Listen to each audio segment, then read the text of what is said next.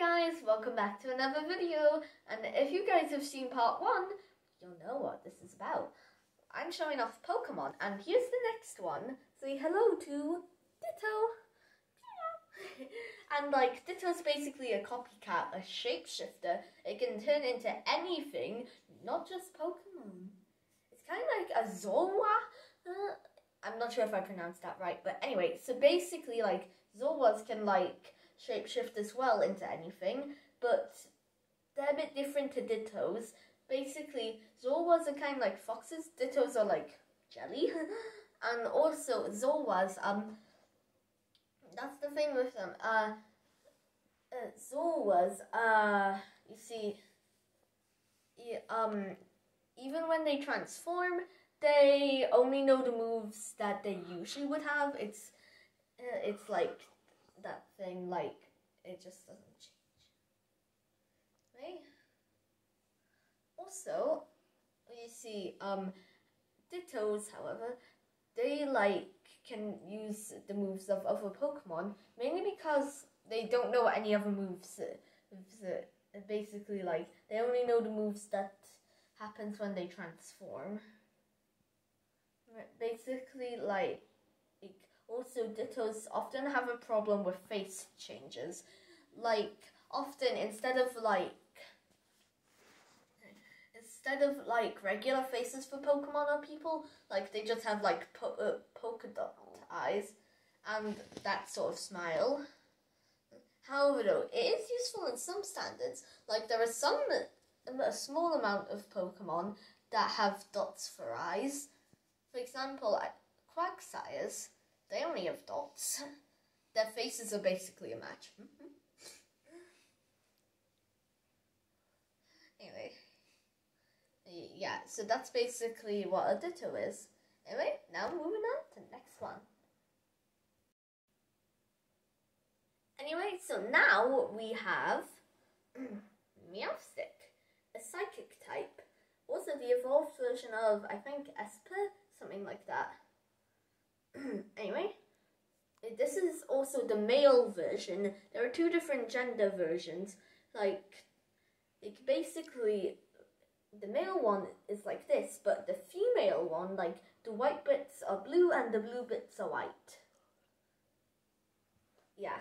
Also, the male ones have wide open eyes, whilst the female ones often have like a face. Yeah. Also, they're both very strong psychic type Pokemon. And then you see, like, also when in the show, Ash came across there's like 4 different Meowsticks. Like, again, and 2 of them were female, another 2 were male. And like, yeah, now the first ones you ran into were like from 2 brothers. The other ones you ran into were from a psychic type gym leader. Yeah. Also, I think like the neck scarf or whatever, the things that are on the male and female Meowsticks are like different. Like, the male ones have like this like swoosh one, whilst the female ones kind of like have a bit more of a curl. But yeah, and so now we're moving on to the next. Oh wait, also one thing is that I know we could have got the female one. It's just that we couldn't find any at all. Anyway, now we're moving on to the next one. Now we have a very tiny, itsy-beatsy Cypher. Now, these are bugs and flying types. Now, this is, as you can tell, is a very small one, like I said. And, like, they have blades for hands, but their evolved version, which is Sizzle, have claws. Also, Sizzles are steel types instead of flying types, but the bug thing stays the same. Like, also, Sizzles can mega evolve, which I'll show you guys later. Anyway, so that's basically all I have for Cypher right now. Anyway, now we have Loudred. Or should I say Loudred? Like, Loudred is basically like a very, as you can tell, loud Pokemon. Also, its evolved version is X-Cloud. I think it's just a normal type. Yeah, it's just a normal type. But as remember, they're very loud. Yeah. Also, like, I find like their ears are like speakers. I don't even know if these are ears or they're like just access. Also, they have a sound wave on their back. Yeah. So anyway, yeah, and they have a very big mouth, as you can see, open wide. Anyway, now we're moving on to the next one. Now we have Audino. Now, as you can see, Audino is like a very nice looking Pokemon. Also, you see, believe it or not, Audinos are not fairy types. I know, right? They look like fairy types. No, they're just normal. Which is quite surprising, actually. When they mega evolved, boy, are they powerful and fairy types.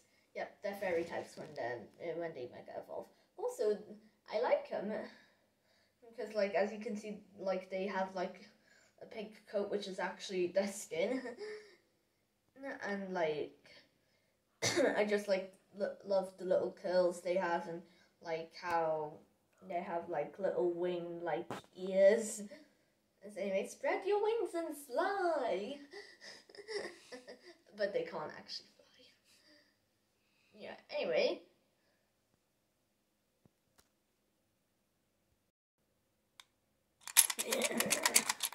It's what Gengar would do to you. Okay, so basically, Gengar is a ghost and poison type Pokemon, the final stage of Ghastling, and the evolved version of Haunter. P.S. Haunter's my favourite one out of all of them, but like, they all like have tons. It's like this. And actually, Lick is actually a ghost type move, believe it or not. And like as you can see, Gengars are like very spooky and fun Pokemon. Also, they have several horns on the back. Also, they can go through walls. Yeah. Okay.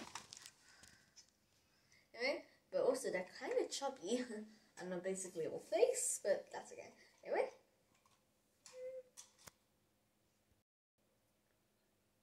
Anyway, so next we have Muna and Mushana.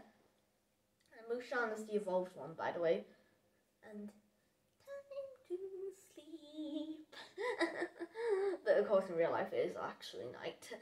Anyway. But you see, like, they have like this like cord thing, right? And I don't know why, but I always find it, I feel like it's like an umbilical cord. I honestly, like, I mean, if you think about it, like, yeah. But also they're very snuggly and sleepy.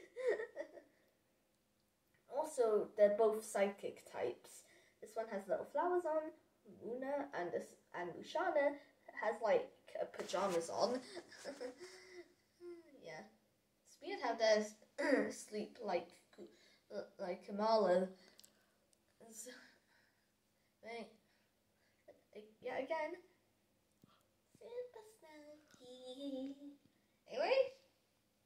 Anyway, so that's basically the end for part 2. And, like, it turns out there were way more Pokemon and that we can even film into 2 videos. Anyway, don't forget to subscribe to AX-IRL, AX Games and Friends, PC and GTV, and GamerGo1214. And I'll see you guys next time. Bye-bye.